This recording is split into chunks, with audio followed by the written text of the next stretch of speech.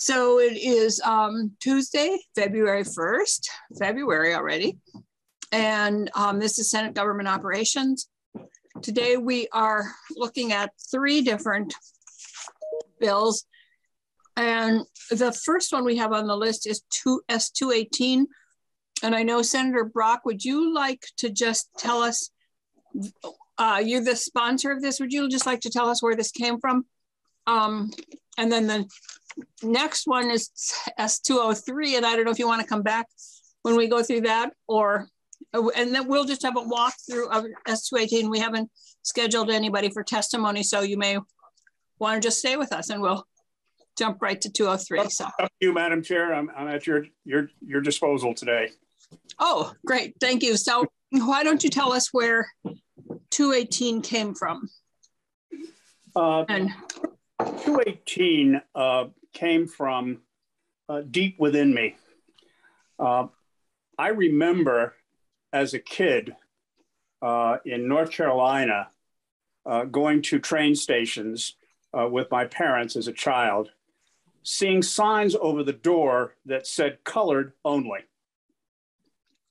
I didn't like it then, and I like it less when I see that today. And that's where this bill came from. It came from a recognition that there is an increasing likelihood of seeing today signs that are verbal and signs that are more than verbal, inviting people to attend, and in some cases preventing others from attending public meetings on the basis of their race. And it came in particular when I saw an outgrowth through a contractor to one of the Climate Council meetings earlier this year, or late last year. And in that meeting, it was a meeting to obtain information from the BIPOC community about their feelings about climate change and climate change regulation and climate change actions. And the meeting contained an invitation to members of the BIPOC community. And then it was made more specific orally and elsewhere to prohibit white people from attending these meetings and to discourage them from so doing. I thought that restrictions on attending meetings and on attending public events by race had been abolished in 1964 by the Federal Civil Rights Act. And to see it come back today in whatever form that someone believes is benign, I think is corrosive. And I think it's wrong. And I think it's prohibited conduct. And I think we ought to make it specifically clear that it is prohibited conduct. The notion of having a public meeting in Vermont that is restricted to people of a particular race, I think is thoroughly offensive. And I think we should make it clear that that's the case. And that's the reason for this bill. Thank you. Thank you. So I think we'll have Tucker walk through it. And then I do have a couple questions. But Tucker, would you just walk us through the bill so that we can? Thank you, Senator Brock. And I hope you'll stay with us because we might have some questions. Sure. Good afternoon, committee. Tucker Anderson from the Office of Legislative Counsel. You have in front of you S.218. This bill would amend the open meeting law to make it express and clear that participation in Vermont's open meetings cannot be restricted or prohibited on the basis of race or other status. In Section 1, we have a declaration of the intent and purpose for this specific act. In subsection A, we start by stating that the open meeting law was enacted with the purpose of declaring all meetings of public bodies open to the public without consideration of the class or status of those who choose to attend and participate. The open meeting law embraces the notion that public bodies exist to aid in the conduct of the people's business and are therefore accountable to the people. You will recognize these because these are echoes of what is permanently enshrined in the intent of the open meeting law. The open meeting law embraces the notion that public bodies exist to aid in the people's conduct or the conduct of the people's business and are therefore accountable to them. Vermont requires every public body of the state and its political subdivisions to provide the opportunity for the people of Vermont to attend and participate in open meetings. The right to attend those meetings is provided to all people and is subject to constitutional guarantees of equal protection under the law. Accordingly, public bodies should not use the voice of government to discourage, hinder, or prohibit the attendance of any person or group of persons based on their race or other suspect classification. The end of that intent section that I just read, you have both the existing requirements of the open meeting law, the constitutional guarantees of the United States and Vermont constitutions, and an expression of the need for participation in these meetings not based on race or other suspect classification. Subsection B contains the purpose. The General Assembly intends to ensure that no public body of the state or its political subdivisions segregates or excludes persons based on race. Accordingly, the purpose of this act is to amend the open meeting law to expressly state that public participation in the meetings of these bodies shall not be discouraged or prohibited on the basis of race. Section 2 contains the operative provision. It amends the open meeting law in 1 VSA section 312, specifically in subsection H.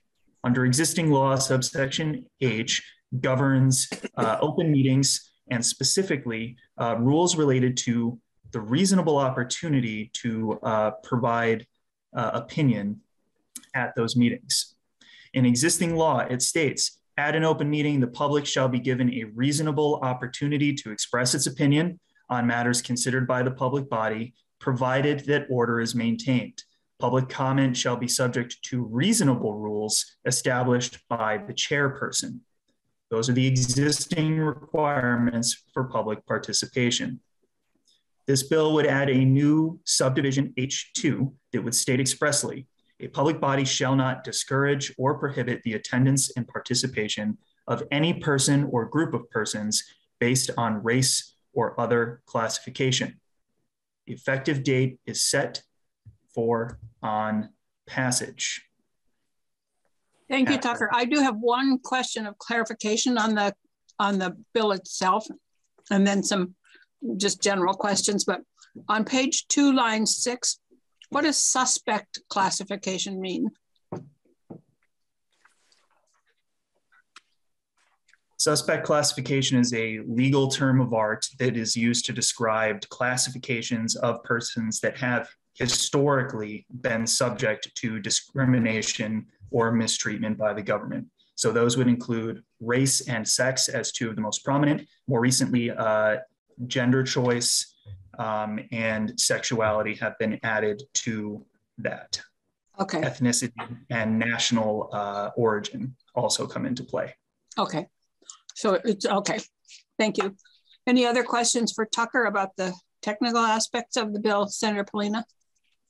Thank you. On the next line down, line 7, it's interesting language. It says the General Assembly intends to ensure that no public body of the state, et cetera. It doesn't say we are ensuring. It just is interesting to me that it says it intends to ensure. What's that about? It just seems unusual.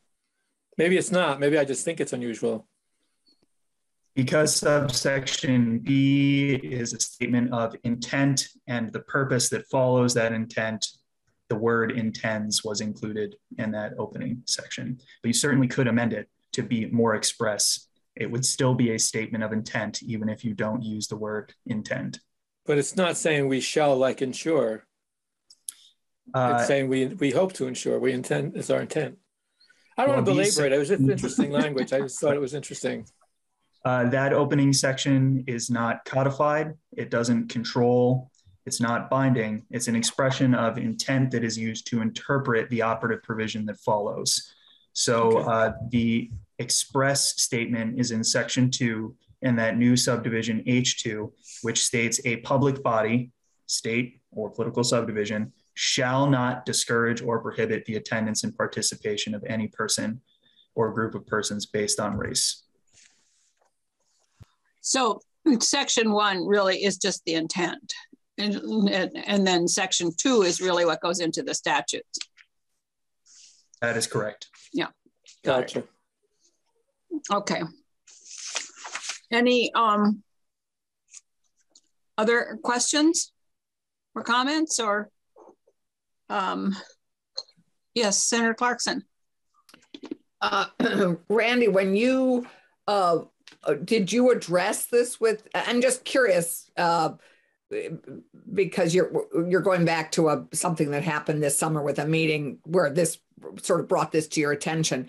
Did you try and cure it at that moment by addressing this concern to the leadership of that organizing group? And was it cured during the cured? You know what I mean? Was it addressed and dealt with this summer or this fall, whenever that meeting was?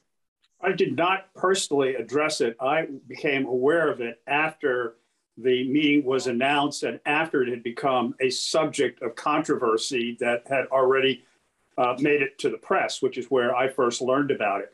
I know at that time there was considerable discussion about people who were invited and people in the upper ranks of government who were on the Climate Council. And I know there was considerable discussion there. I'm not sure that if I could have added a whole lot to that. And there was, in fact, controversy between those who felt that it was an appropriate thing to do and those who felt that it was not. I felt that the best way to deal with this was legislatively. Thanks. So I just have a question in the actual language that would go into the statute. Based on race or other classification, is that broad enough to actually cover that you couldn't say this is a public meeting, but only women are invited, or this is a public meeting that only people with blue eyes are invited? Is that broad? Is other classification broad enough to cover everything? It's just a technical question. It would certainly be broad enough to cover sexual discrimination, like you just brought up. Only one sex is permitted to attend this meeting. Whether it would extend to classifying based on eye color, I am not legally certain, but the term is here not defined. And it seems general and broad enough to state that you can't restrict access and participation in these meetings based on a classification around a person or group of persons. Okay, thank you. Yes, Senator Rahm Hinsdale. So would that include people from a particular geographical area? Yes, and that is already covered by some of the legal background for suspect classifications. So national origin and ethnicity are both already covered as suspect classifications. I kind of meant like they live in the neighborhood. I would have to do some research to see whether specific geographic location would fall under a classification. I'm just wondering what your question is here. Is the only people from these 3 blocks in Burlington are invited? That happens all the time. Yeah. For public meetings? Yeah, yeah. I mean, those are the only people who are formally invited. I think anyone else can attend, but they do restrict who's able to speak often. To people who are in the neighborhood or who are affected by something. Mm-hmm. Well, this does seem to cover that because it said prohibit the attendance and participation. And I guess the underlying language says that the public comment is subject to reasonable rules. I don't know if that's covered or not. Ron Hinsdale, part of what you're bringing up about inviting people from a specific geographic region would not be covered by this. This would specifically deal with, for example, a notice or agenda item prohibiting or discouraging people from attending the meeting. And to address that specific question, I will look into whether geographic confines within a municipality are a classification. And if that's something that needs to be cleared up and you want to address, I'll prepare something for you. Thank you. Any other questions or comments or concerns about this? Lots of concerns, but I don't know if that's the time we want to talk about it. Mm-hmm. Did you say you did have some concerns? Yeah, yes, I do have concerns with this bill. Should we talk about it, or? Yeah, I mean, okay. we are scheduled at 2 o'clock to go to S.218. So this is, I guess, the place to discuss those. I mean, I would start with a category or a affinity of people who are really underrepresented in civic participation. And in my experience as a civic engagement director for a city, we tried to design special meetings and opportunities around people with limited English proficiency. It involves really trying to bring together people from a specific community who require a specific type of cultural and lingual interpretation to understand a project that will affect them and get their feedback specifically. There are many reasons I think that, I mean, we know that when you combine any factor of identity from a protected class or marginalized group with limited English proficiency, you get much greater disparities. These are people who are often left behind in environmental decisions, green space decisions, community engagement decisions of any kind, and information about policing and healthcare. And there's important reasons to have specific meetings that are designed to meet the needs of those communities. So that alone is of great concern to me. You know, I didn't have Senator Brock's experience growing up. Obviously, I can only imagine how painful it is to see signs that are keeping you out of a place that are enforced by law, where you could be harmed or injured by law enforcement for going against that sign, or informally harmed, injured, or killed by vigilantes in the community for being Black and trying to access those spaces. But in a way that is not my own experience, I can imagine that some of those experiences for other Black and brown people are the reasons that they would feel safer having specific opportunities to share their concerns without others present who may retaliate or who may cause harm to them, psychological or physical harm to them. So I see a direct through line between trying to create spaces specifically for people who used to experience legally sanctioned harm in this country, and wanting to make sure they have a safe place to share their concerns without the very real threat or fear of retaliation in their community.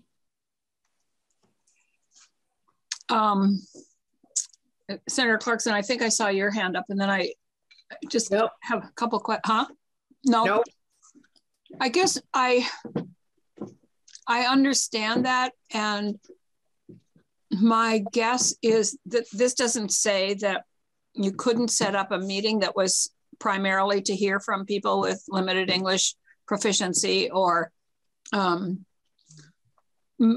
particularly immigrants from a certain country, or whatever it is, or people in a certain neighborhood. This doesn't say you couldn't have that meeting to do it, but what this says is you can't prohibit others from attending.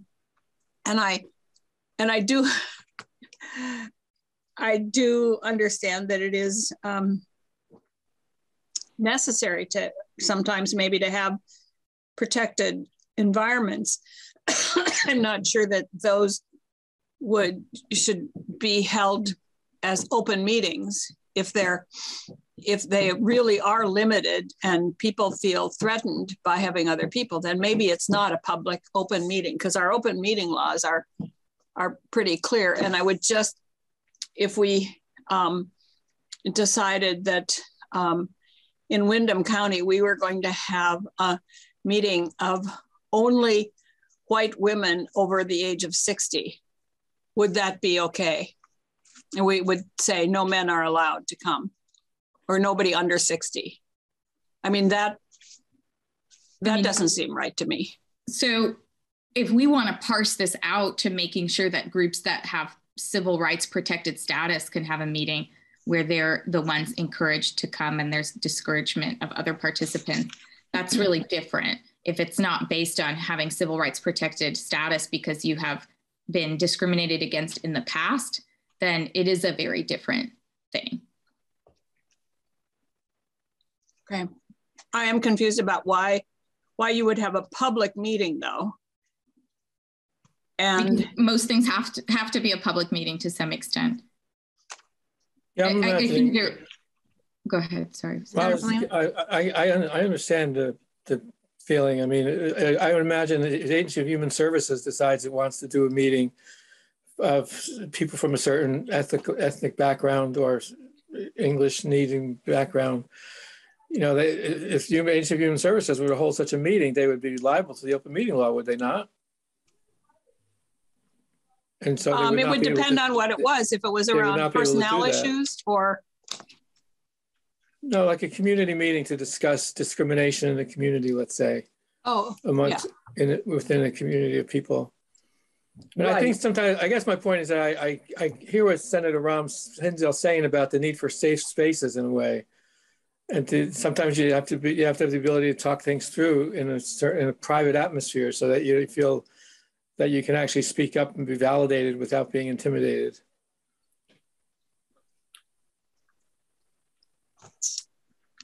I do understand that also. So when would somebody be able to have a similar kind of a meeting to do that without it being subject to open meeting? I guess that's the question. Tucker? The open meeting law applies when there is a quorum of a public body that is gathering to conduct the business of the public body. So that is what we are talking about. And in most instances, these are legislative bodies. And the reason that the meeting is being held as an open meeting is that they have the capacity to take final and legislative action based on what happens at that meeting. So the public is given the opportunity first to attend and observe the conduct of the meeting, and second to participate and provide comment on what that particular body is doing. And remember that that is teeing up an enforcement mechanism under the open meeting law, where if the body does not conduct an open meeting, then the decisions and the final actions that it takes at that open meeting are brought back and are overturned until the meeting is held open to the public and under the procedures of the open meeting law. So really it's all around that action and the capacity of the public body. If they're carrying out their force of law as a government body, then it must be open to the public. So for example, if you had the Burlington City Council, I think has 12 members, I think it's 12. If you had 4 of those members who said, we're going to just meet with people in this neighborhood and talk about, hopefully have a frank discussion with them about their fears and what's happening in their neighborhood and discriminatory policies and stuff, that would not even be an open meeting because it's not a quorum, and they have those 4 people have no ability to take any kind of final action. Is that what you're saying? That is correct, with one specific caveat. If it's a subcommittee of the body that has been created to carry out a specific task, then they have to have an open meeting because they've been delegated some power, authority by the parent body to do something. And they're taking, action at that subcommittee meeting. But no subcommittee, no specific delegated authority, then yes, members of that body, as long as there's not a quorum, can information gather and meet with constituents. And every Vermont citizen has a constitutional right to petition and instruct their representatives. So they have a right to reach out in confidence and speak with their representatives. Senator Collimore. Thank you, Madam Chair. So I'm just trying to get a handle on it. If there is a neighborhood group that is otherwise not considered a public body, it's just an informal 6, 7, 8, 10 member neighborhood group, they could hold such a meeting and in this case, discourage participation from folks who don't see the world the same way, so to speak? As long as they are not a public body, then the open meeting law is not going to apply. And then the thing to be careful about, Senator Collmore, is that the US Constitution might apply to a broader group of potential public bodies than the open meeting law. And there are equal protection requirements that the US Constitution might apply to this group you're talking about, especially if they have some sort of governmental or quasi-governmental power. Okay, thank you. Senator Clarkson, you had a question? Yeah, I was just going to ask Tucker to remind us what a public body is and isn't, because to go to Brian's comment, I mean, I mostly think of this as town government, state government, federal government. I don't, but we also, public bodies are not things like private nonprofits. I mean, they may be viewed as a public body, but they aren't. I mean, it's really, they are instruments of government, whether it's local, school, it counts as schools too. So you couldn't, I mean, again, this goes to small groups. You may want to get at a specific thorny thing and you may not want absolutely everybody, but if a school does that, that's a public body, right? So I'm going to refer first to the definition in the open meeting law, pause and remind that this is only the state and its political subdivisions. So federal government immediately gets set aside. Okay. So bag the federal government, but we have state, we have That's city. a good idea in general. Not right now. Well, in terms of how they're managing themselves, yes. But actually right now, we're very grateful to their largesse for all our ARPA money and the infrastructure money. But to go to this, all towns and cities are instruments of the state, right?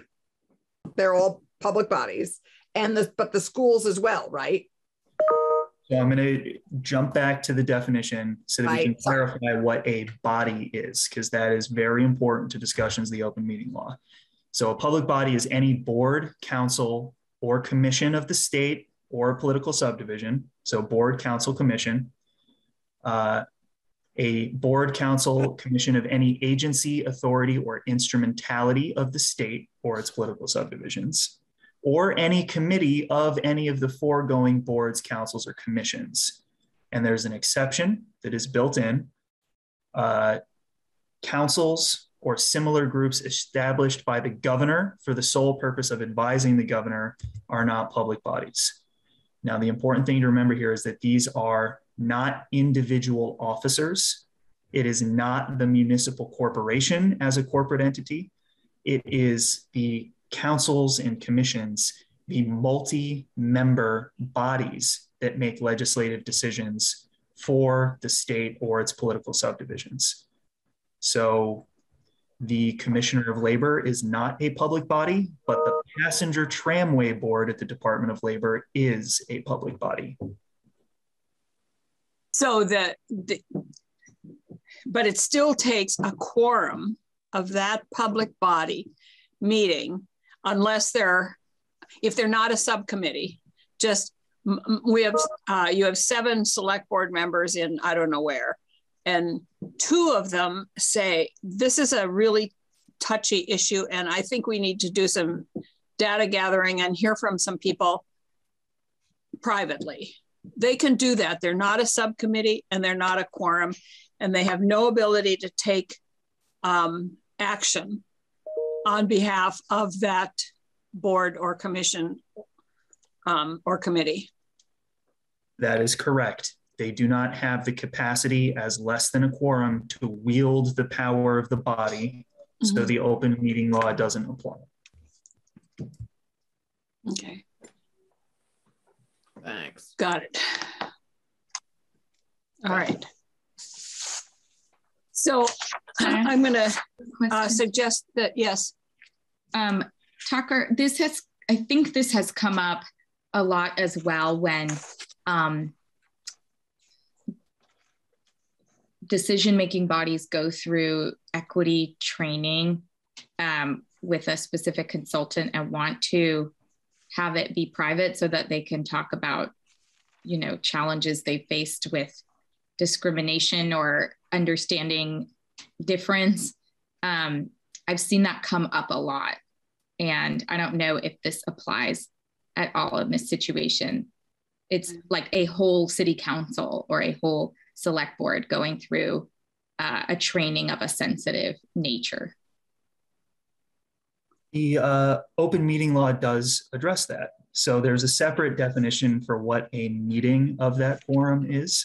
And there is an exception in 1 VSA 310, subdivision 3, subdivision capital C. A meeting shall not mean occasions when a quorum of a public body attends, and I'll skip ahead, training programs, press conferences, media events, or otherwise gathers, provided that the body does not discuss specific business of the public body, Right. that at the time of the exchange, they expect to be the business of the public body at a later date. So they can attend training programs so long as the quorum of that body doesn't get together at the training program and discuss something that is going to be the business of their body at a later date, something under their control. All right. So I'm going to suggest that we mull this one over a bit and take it up at a later date.